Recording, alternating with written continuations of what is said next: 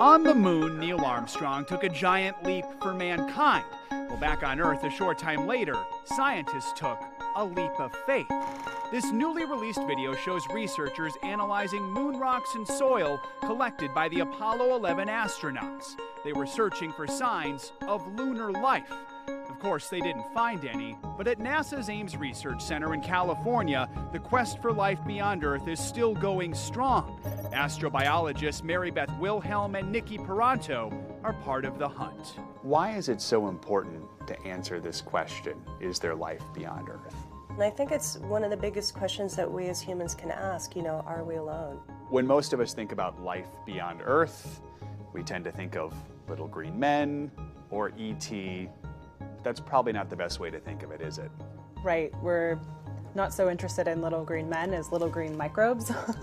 Wilhelm is focused on Mars. 4 years ago, she discovered water there. Now she wants to find life. Part of my job is to go to Mars-like places on Earth to try to understand how life survives under these extremely dry, harsh conditions.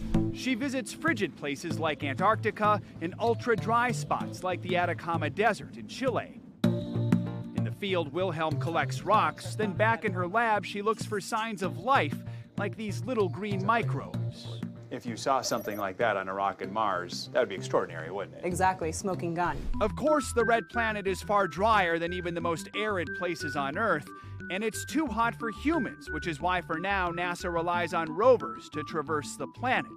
These are our eyes, our ears, and our little mini laboratories that are taking measurements. If detecting life on Mars sounds hard, imagine trying to find it outside our solar system where thousands of planets have been detected.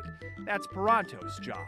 This allows us the capability to simulate conditions on other planets outside of our solar system, so what we call exoplanets. This is a very primitive community of microbes. Here she simulates the light on a distant planet. So the light's going to change.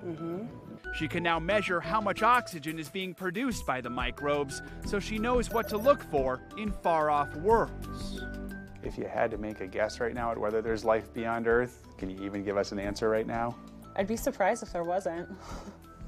The ingredients for life are very common, so, why not?